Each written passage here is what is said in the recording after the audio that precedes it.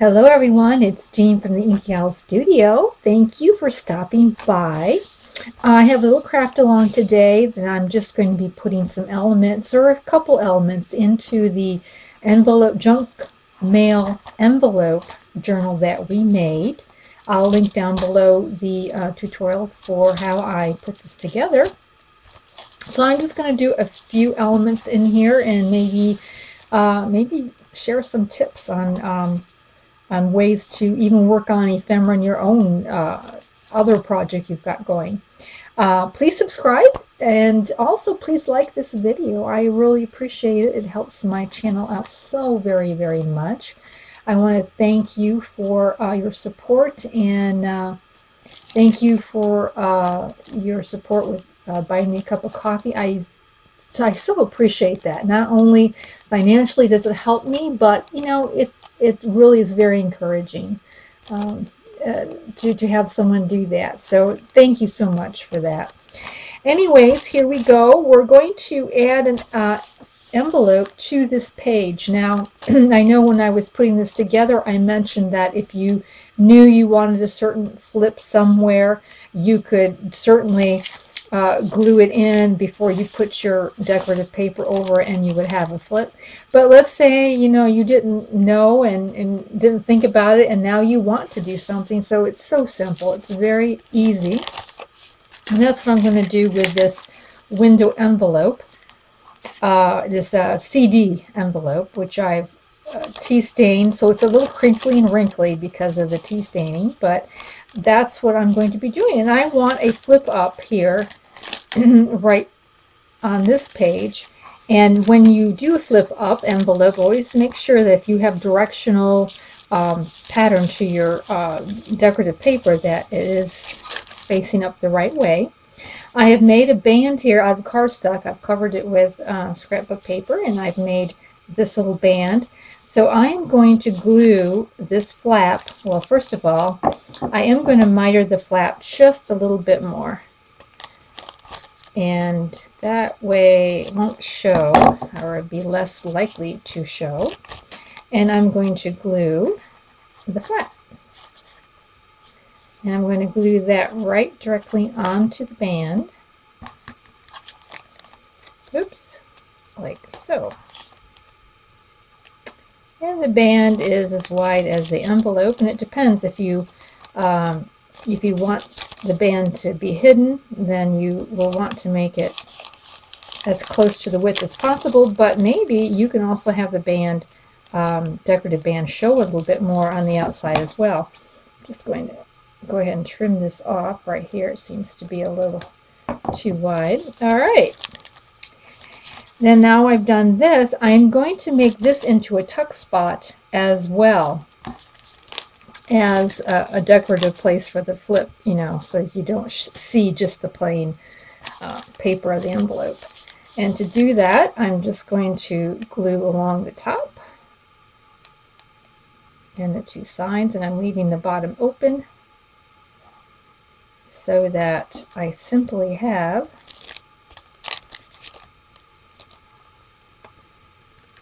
it like so. All right. There we go. So now I've got these three sides done and the bottom side is undone, which means this will be perfect for putting in ephemera when I have it to put in there. So that is just easy peasy, and it could be done on the side. It can be done any way you would like it to be done. So that's really cool.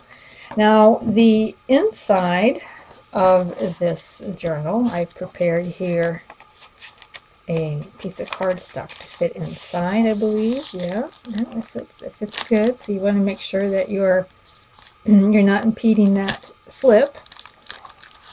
So whatever size of that could be, that's what you need to do. And now I'm going to go ahead and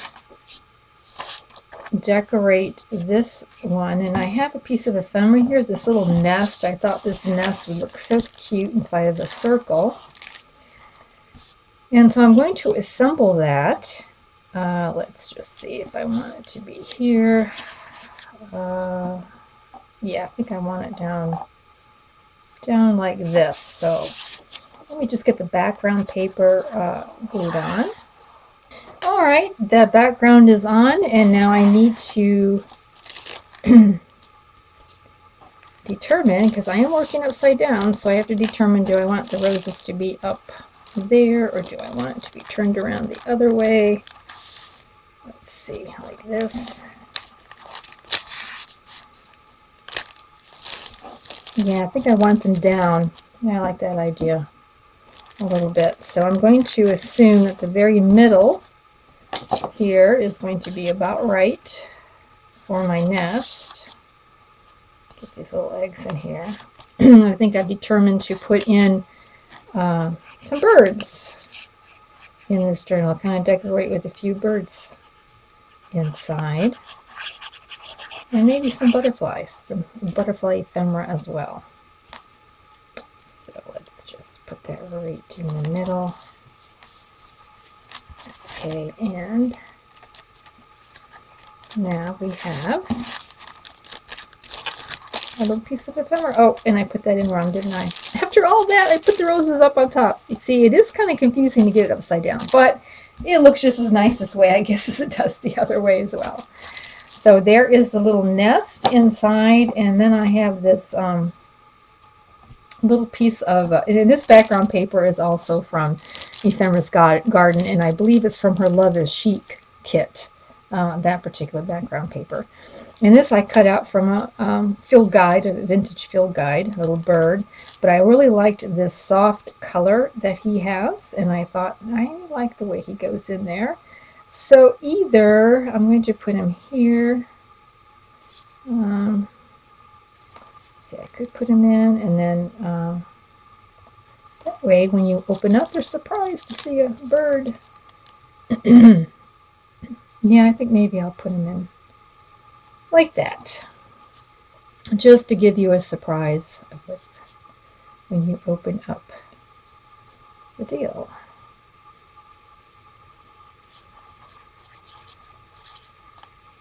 Okay, there we go.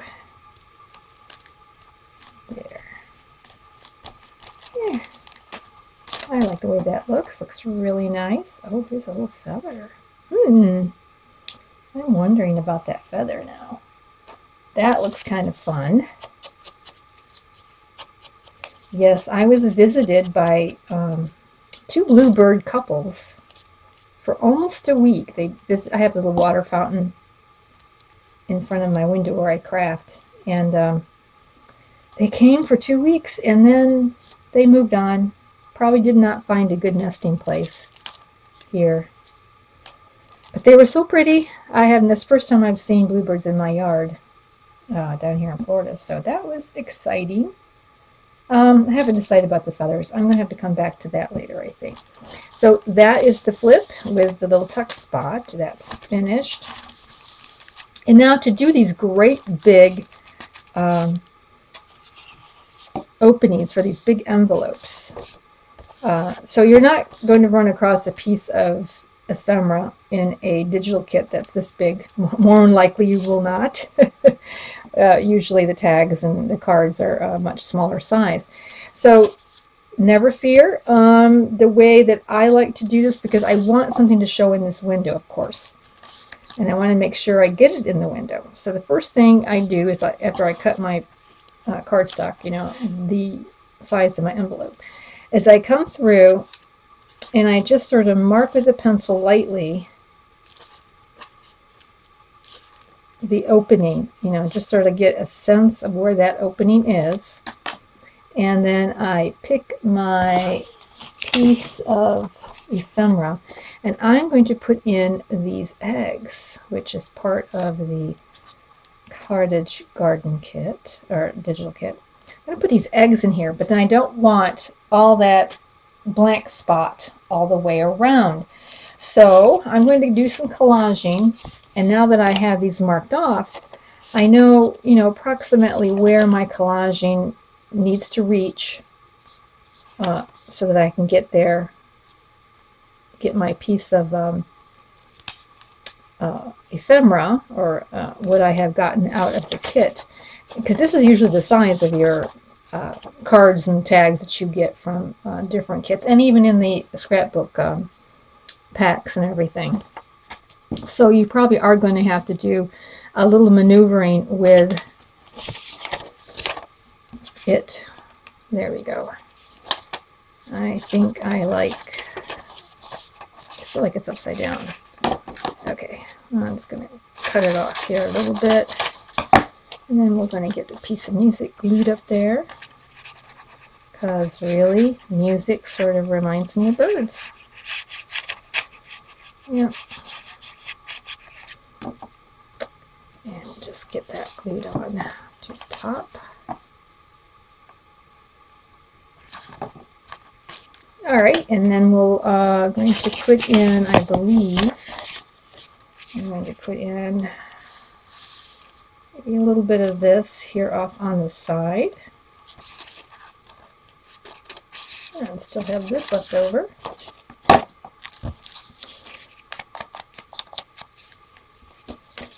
And we'll glue this in.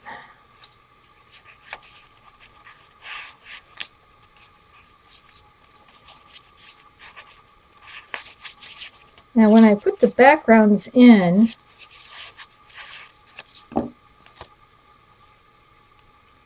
I like to make sure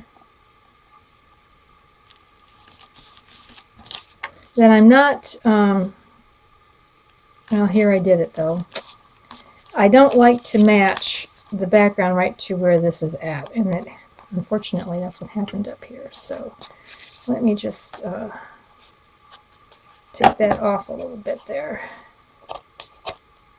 There, just have a little bit of a difference. Yeah, I like that better. Just have a little bit of a difference so that it's not too expected. Just a little unexpected. And then I will have one to kind of come over there on this side. And let's just maybe grab something like this here. No, it's too light.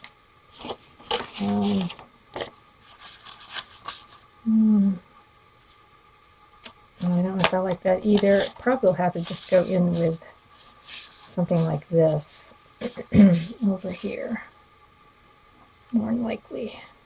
So they have like an uneven place where all these kind of meet, and that's kind of the way I like to do it. Not that it is a rule or you have to do it that way, but that's kind of like what I like to do.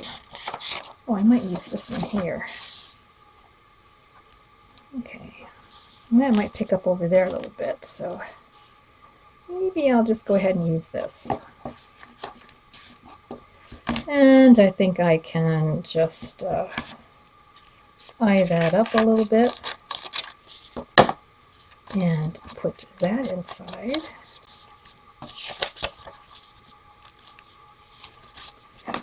Alright, I have these put in. I've tried to make them uneven. And let me just redo this again.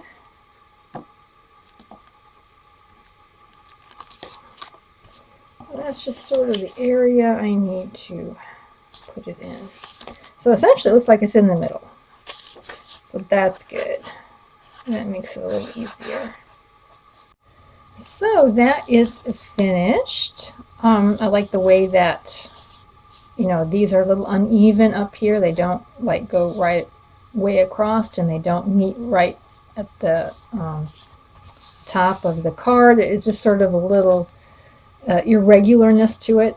And the back though is so big and so plain that I have decided to go ahead and kind of do a little bit of decorating in the back. It doesn't have to be a lot, just I'm just going to do a little bit here on the side with my scraps, and I'm going to put it on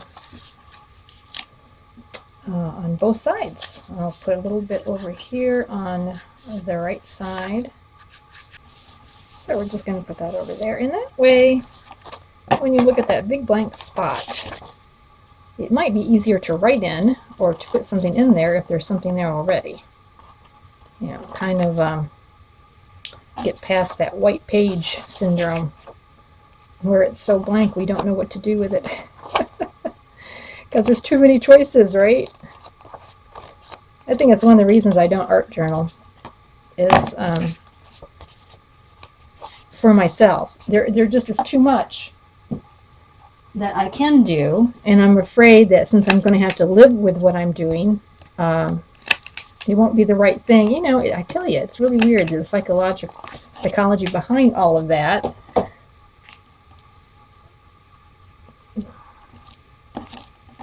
I don't know how many of you art journal in your journals, but I'd like to know how many do.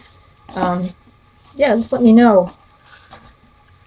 Have you ever gotten that white page off-putting where you felt like, oh, what am I going to do next? I don't know. There we go. And that way, it just looks like a complete card. And I'm going to put this inside here. I know that window is so shiny against the camera there. Let's put this inside.